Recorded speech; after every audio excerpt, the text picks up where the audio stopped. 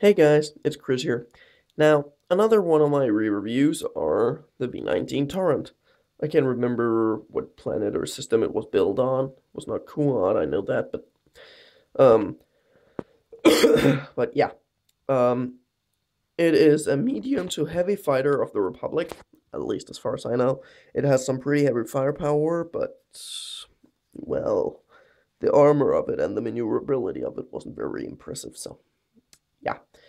Anyway, the set number is 7674. It comes with two instruction books, which I think is a bit, let's see now, before I'm saying too much, was the last pages of it.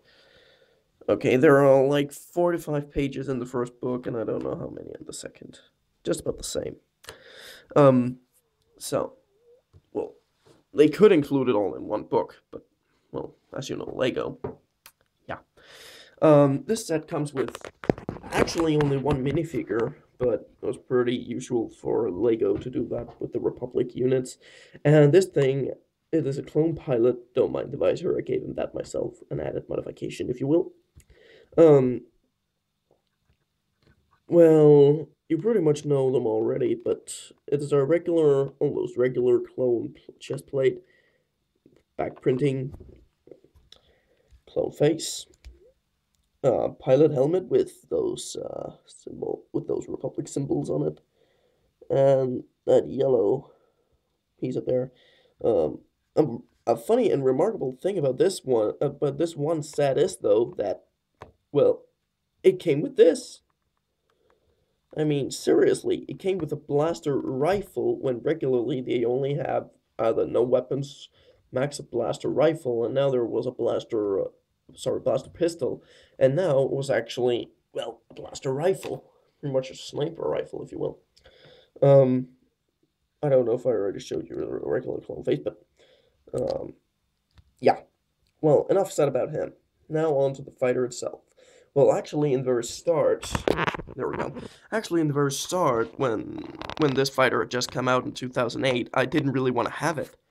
I thought it was a bit like, meh, I don't know. Um, and well, to some point, I regret that I say that, and that I'm very happy that I got it.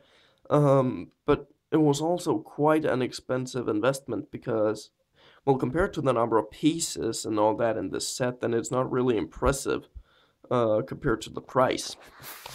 Oh yeah, don't mind this. It came with two extra flick firing missiles. Sorry, I don't know why I said flag, but it came with two extra flick firing missiles, and well, I just put them up here to avoid them being lost. As you can also see, there is a mechanism for shooting them off. And yeah, well, it works.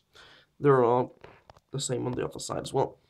Um, well, now there is time for the landing gear on this thing. And actually, this set, it is pretty heavy and pretty durable.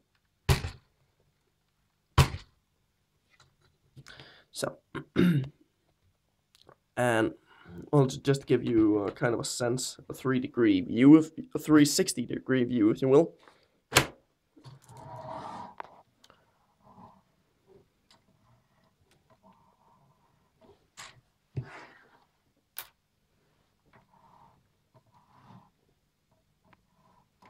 So, now we'll do this. We can pull this out via with the use of that little pin there.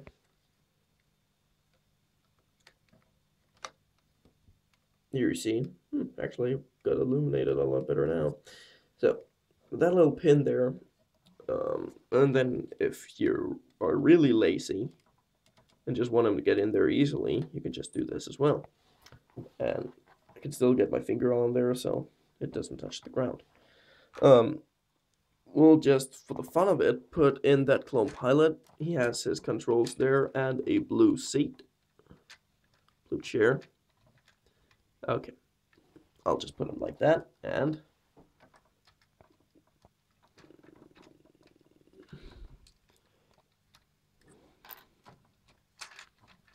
oh, what the heck. Okay, I'll do that after the review is over, otherwise it's going to take too much time. So, just use your imagination, say he's in there for now. The one thing that I don't like about this big tail wing, though, is that you look here and you look there. They could do something like having two of these tops and then putting these holes in what's it called? In against each other. As I know Lego, they can easily do that. So now you might wonder what this thing's for, those gears, and this one. I'll show you just in a minute, because this is the main feature of the set itself. But for that though, I'm gonna need some space. So, just gonna take this thing, and let me see. Once.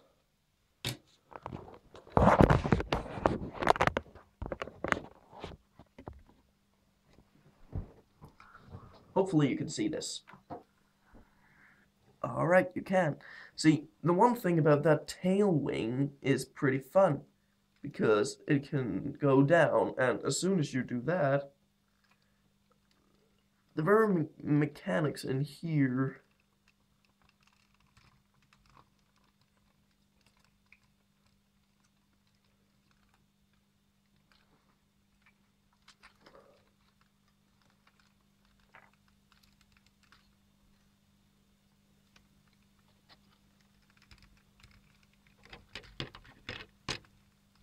there, this also has an effect on the landing gear. You can see the landing gear is out now. I just pull this up and the landing gear is gone. So this is what it looks like when what's it called? When it's all standing upright. Oh, then I'll just see if I can. Damn it, it's too heavy. Otherwise, I would have it stand by itself. But yeah, it's pretty big like this. We'll just do this to get the wings right. But as I said, this set is pretty big actually. The width of this thing is actually larger than the Republic dropship carrying the AT-OT, believe it or not. Although I don't have that on me right now, I can show you this.